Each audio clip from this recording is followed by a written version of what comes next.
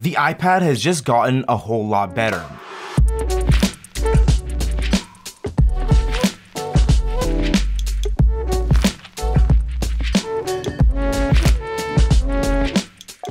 As you may know, I currently don't own a laptop, and that's because I do all my work on my Mac Mini.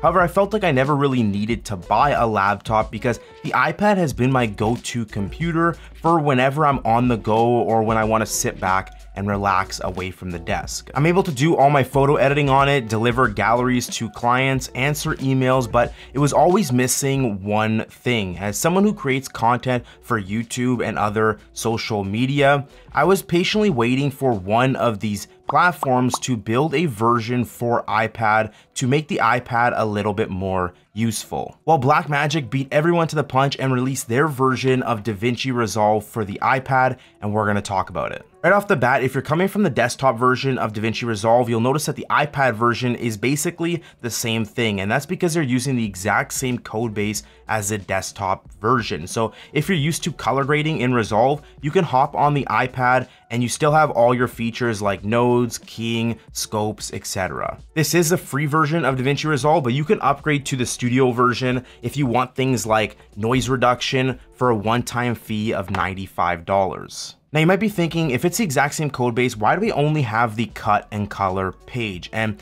I think this is because the app is so new and they wanted to push it out for people to use right away. They wanted to focus on the two main tabs that people would need. Now, because it is the same code base, we technically do still have access to those pages and we can use them using keyboard shortcuts. I'll show you how to do this a little bit later in the video, but as you can see, we now have the Edit, Fusion, Fairlight, and Deliver page. And just to show you what I mean about them perfecting just those two pages, if we go into the Fairlight tab and click on Mixer, it's supposed to pop up on the right here, but it doesn't matter what I do. Even if I try to expand the window, I can't actually use it. So that's why I think those pages aren't available to us yet. As for actually editing on DaVinci Resolve on the iPad, it works flawlessly. I can scrub and play through my 4K 422 10-bit footage from my Sony a7 IV with no issues at all. It takes a bit of getting used to if you're not using a keyboard or mouse, but obviously if you want to edit faster, use keyboard shortcuts, and just have a better overall experience, I would highly recommend plugging in a keyboard and mouse.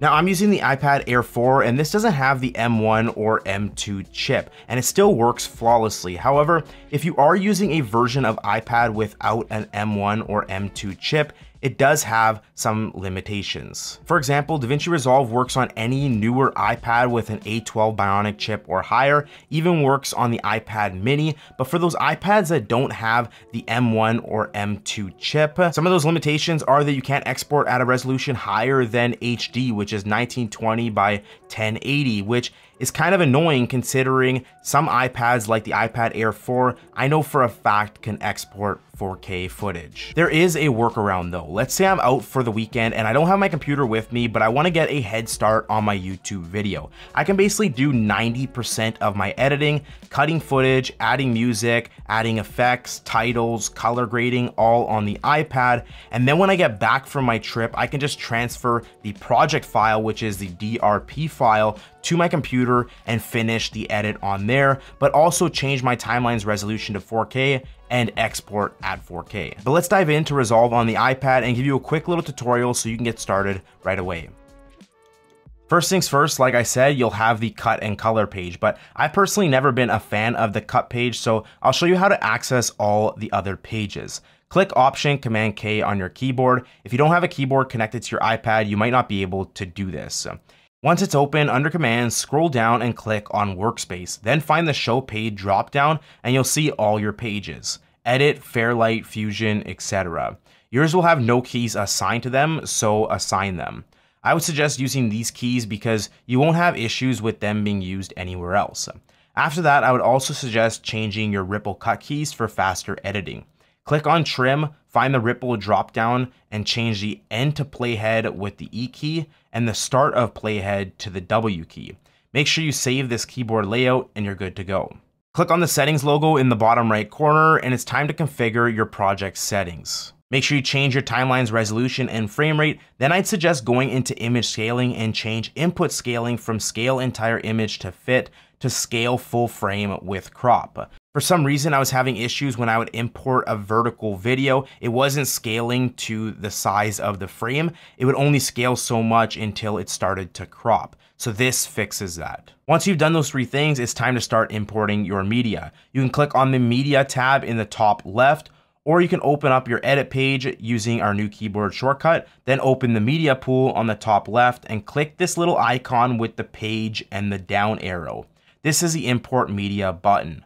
When you click on this, you have a few options. The first two will look for media in your Files app. So if you have a drive connected to your iPad or something connected to your iPad, you will import those through the Files app. Then import from photos will look for media in your iPad's camera roll. I've already imported clips from my A7 IV to the iPad's Files app, so I'll bring these into the media pool.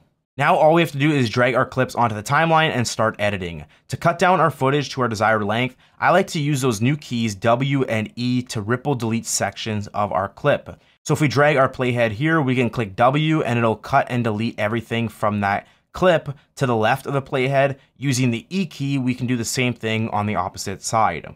Clicking on the Effects tab, we can utilize built-in effects, titles, and generators just like we can on the desktop version. If you have any custom LUTs, Fusion effects, titles, or fonts, we can still import these into DaVinci Resolve on the iPad by using the iPad's Files app. If you go to the iPad's Files app and click on My iPad, you'll see a DaVinci Resolve folder. Once in there, the folders that are important to us are Fusion, LUT, and Resolve project library.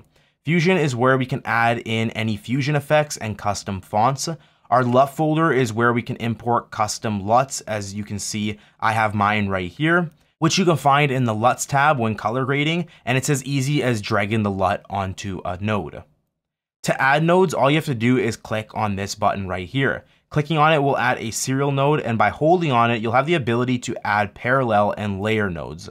While you're in the color grading tab, you still have the ability to generate LUTs and export stills, just like the desktop version. All you have to do is click on the clips button at the top here, hold on our clip to generate a LUT, and hold on our viewer to grab a still. So it's pretty amazing that you get the exact same version of DaVinci Resolve with all of its amazing features on such a portable device.